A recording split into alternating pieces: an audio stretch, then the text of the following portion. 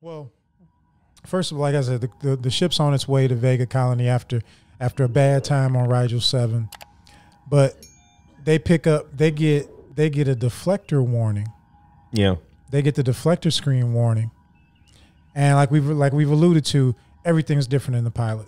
The sounds of the ship, the way things function is different, but they get this deflector warning, and it turns out to be an old style distress signal. And they identify it as a ship that had vanished, 18 years prior? Yeah, 18 years. 18 years prior, a ship had vanished. And this is even different than what we're used to. Spock, a very emotional and lively Spock, is giving Captain Pike the details, and Captain Pike thinks about it for a minute and goes, "Nah, we're gonna keep going." And I love that. My crew first. Let my people get taken care of. That's why I want the senior captain. That's why I want that old man who's gonna take care of me. Before we rush out and say somebody else, let me get home and get healed. Yeah. Because a young captain go, oh, we gotta save the day, and run out there and get blew down. Take me home first. Pike makes a decision you don't expect in a sci-fi show, period, much less anything you've seen in Star Trek. He says, you know what? That's really interesting.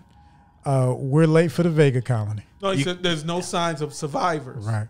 He says if there's signs of survivors, we would detour.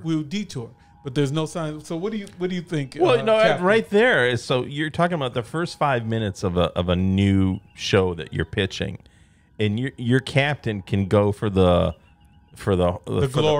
glory and all this other stuff, and he's like, not interested. I mean, it's such a strong statement of him just saying, I don't really care. I don't care. It's not. I don't want to say that he doesn't care. People say it with me. I don't care. If there's signs of life, I'll come get you. But it ain't. I'm not diverting. This is what I hated about Janeway's ship. It's what I hated about Voyager.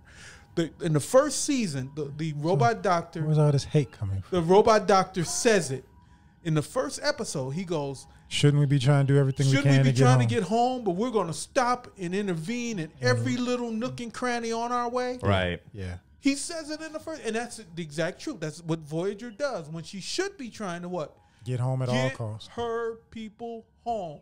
The heck with the Kazons, the heck with all the rest of the Gamma Quadrant, or whatever quadrant they were in. Gamma.